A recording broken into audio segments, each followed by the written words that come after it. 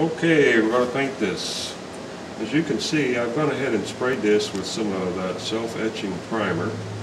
The reason I did that was because I had some metal parts on here, and being as the metal is extremely hard, acrylic don't really stick to it that well, so we just prime it and just prime the whole thing. Alright? So the first thing you're going to need is something to hold it. Now this thing here is just an old X-Acto knife handle, and I epoxied a sheet metal screw into the end of it, and it works perfect for holding something like this as you're painting it. Okay? So here's my handle. I went and dipped it in gun blowing, which turned it black. So the only thing I have to do now is paint the wooden part of it up here, and I'll paint that just a brown. The colors we're going to use are white, black, and midnight blue. Okay? So the first thing we're going to do is go ahead and paint it blue. And we're going to, being as it's primed, we're going to paint the paint on there pretty straight and strong.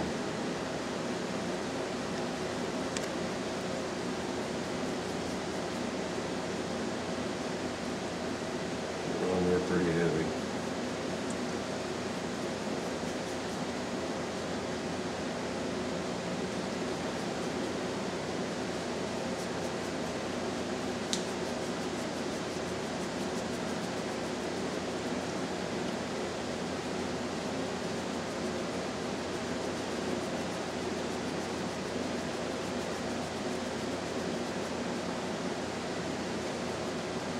You could paint this paint, you just paint your hand there.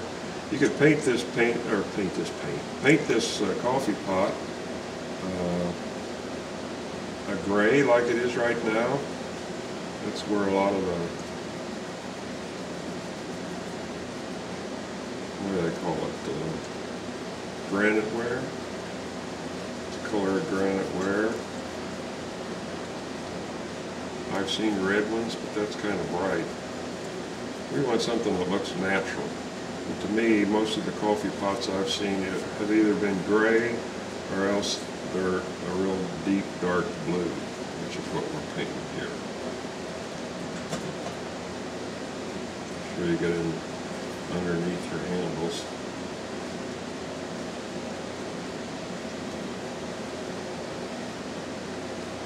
Don't want any holidays.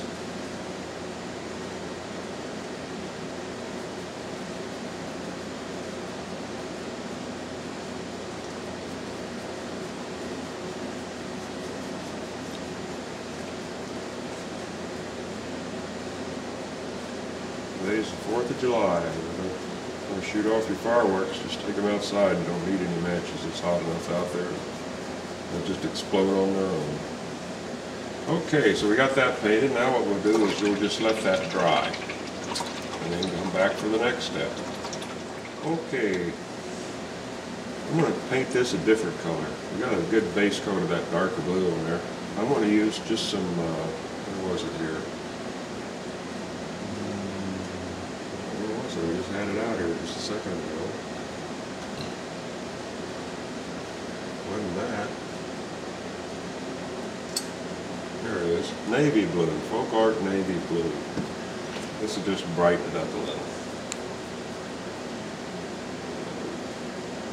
Rusty paint there.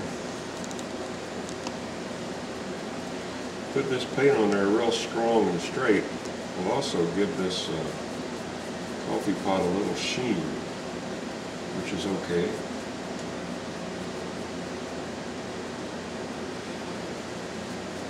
There, see the difference in color? Just makes it just a little bit brighter.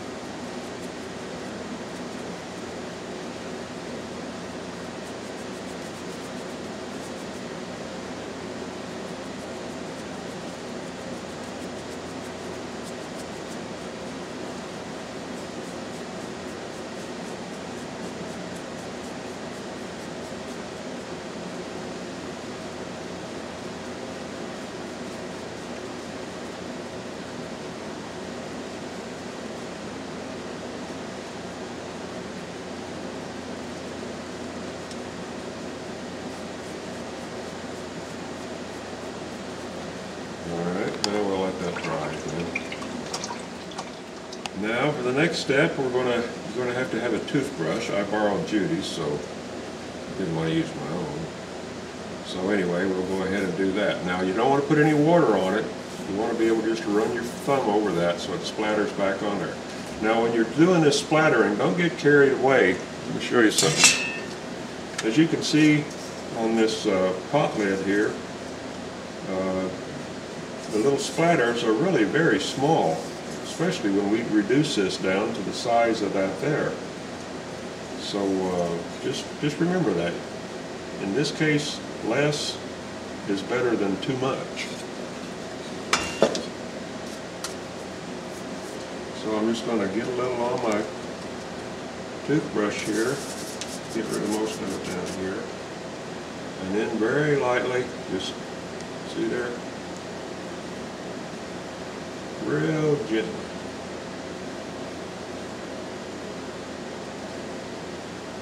Just like that. That's perfect. A little more on there.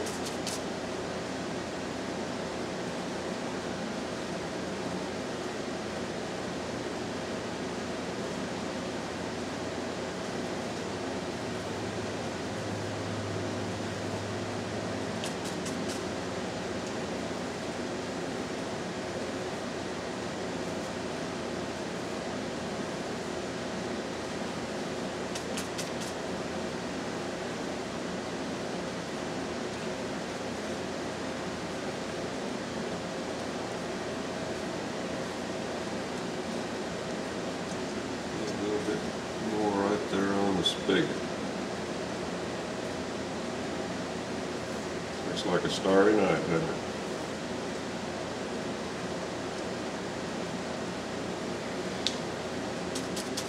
You see, I got more up front here than I do back here and back, so I want to even that out.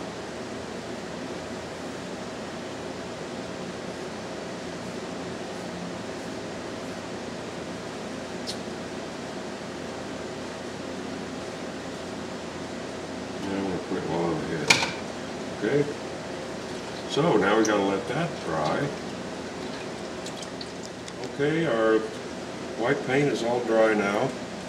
Let's just set this down for a second and look at our coffee pot. Now if you'll notice, it's just completely black down here because of the smoke. Actually, the lower part seems black all over here. If this shows up a little better, you can see the splatter up here. But down here on the bottom, we can't see hardly any splatter at all. What this splattering is down here is just, just stuff that's built up on this pot over time.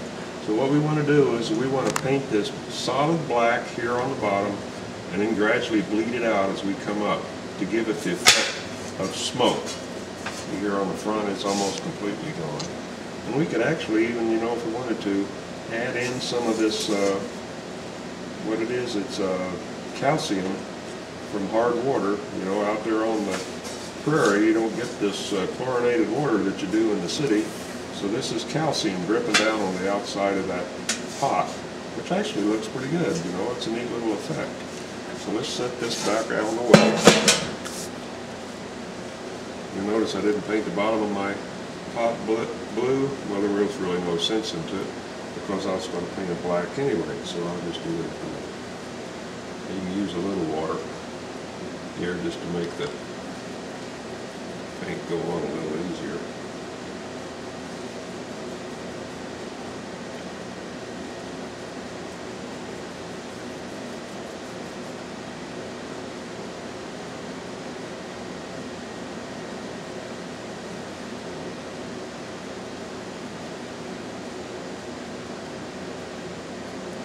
Okay, now to do this, what we want to do is we want to pick a spot about halfway up on our pot, and then we're going to paint it black, okay?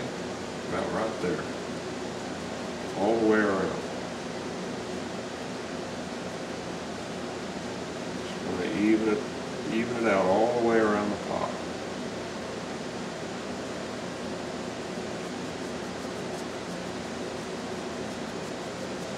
Basically, we're doing exactly what the smoke does. It's covering up our blue and our splatters and everything else.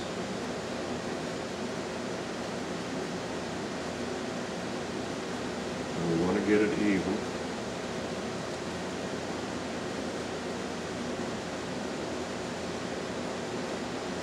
Just like that, okay? Clean out my brush. Water off of it. Now what we're going to do right there where it goes up into the blue, we're just going to brush along that edge. Bleed it out over the blue.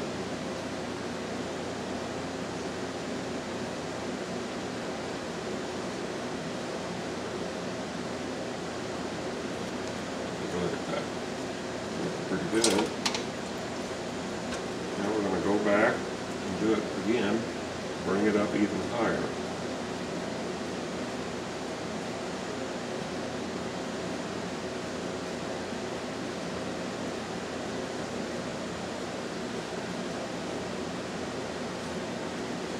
There, that looks even better.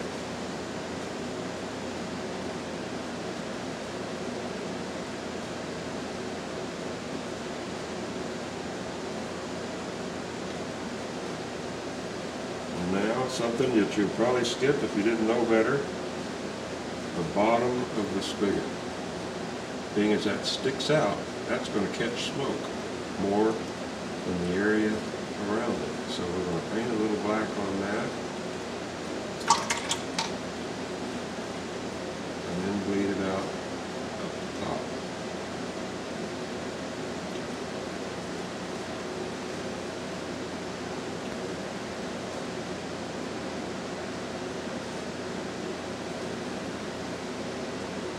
And you probably wouldn't even have noticed that had I not told you, but you can look at it and see just how much better that looks, being as we did that. Same goes for the bottom of the bales. You can paint those black. Just like that.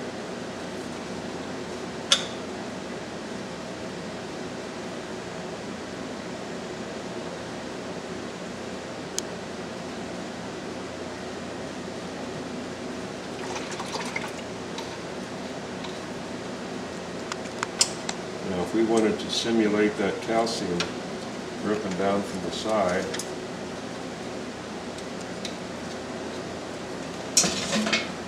take a peek at the color there. It looks kind of a washed out gray, doesn't it? Maybe just a little bit of brown in it. Well, we're going to paint our handle brown, so let's squeeze out some brown here.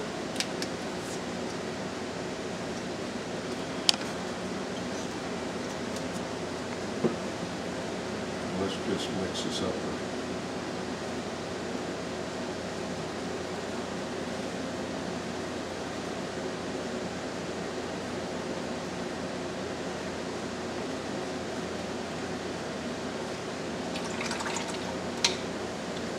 I'm using a liner brush. See how long the bristles are there? That way you can draw it down. You have a lot more control over it. So let's just get some color.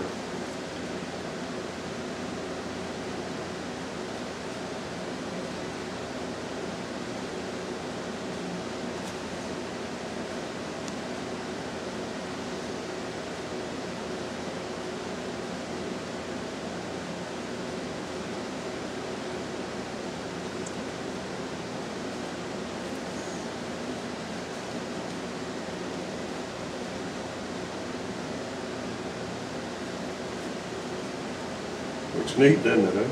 It's little details like this that really make your carving sparkle.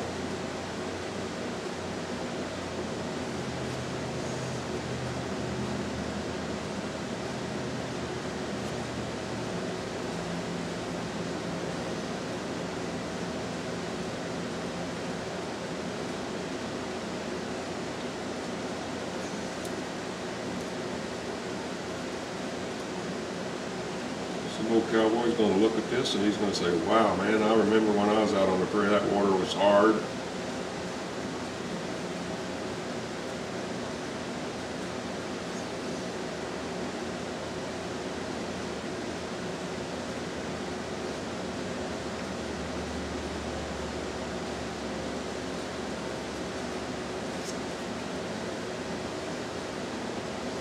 stop right there. Now I'm going to just quickly dry all this.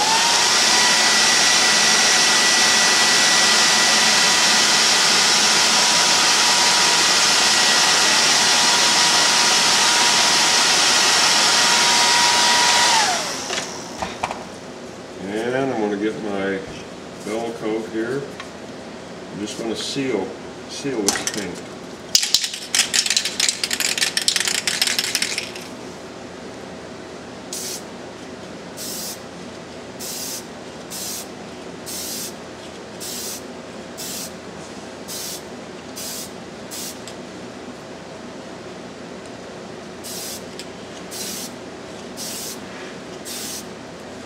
Well, it's just potent. And I didn't do it on the bottom. Notice that? I want that bottom flat. Totally flat.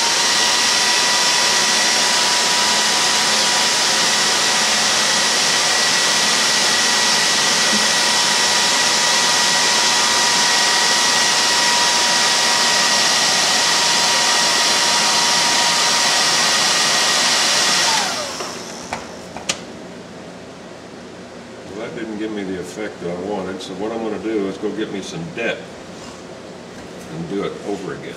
Alright, I got my depth here. This is satin. I don't want gloss. What I'm going to do is I'm just going to start at the top there, and I don't want, like I said before, I don't want it to come down here on the bottom. I want that to remain flat.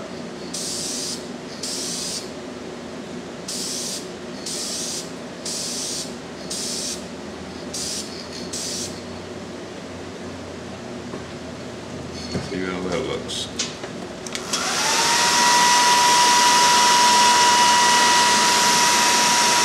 There.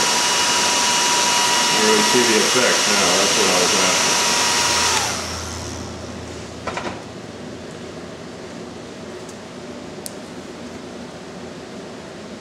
I can take this off now. It's dry. Looks like I did a little splatter on my fingers too. Now the only thing left is to put the handle back in there. Okay, one thing I forgot to show you is I painted the inside of my spigot black. Cover up that splatter, okay? That way it looks like it goes down in there. So I've got my, painted my handle brown like I mentioned. So now it's just a matter of putting it together. So let me spread those wires back apart. Normally you wouldn't do this unless you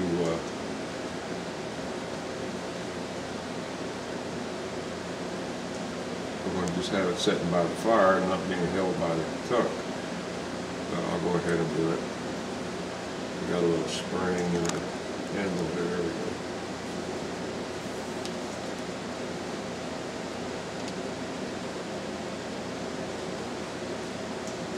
I'm going to move that around to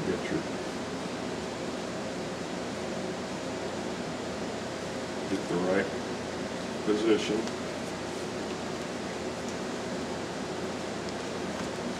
So there you go. Now I'd say that's a pretty neat looking coffee pot that any chuck wagon cook would mind having in his cooking equipment. And it wasn't very hard to do, but it really makes a nice detail when you're doing the type of carving that I do. And we got it right. Looks just like that real one sitting right over here. So I hope you had fun following along on this, and I hope you made your own coffee pot. And until we come up with the next project, I'll talk to you later.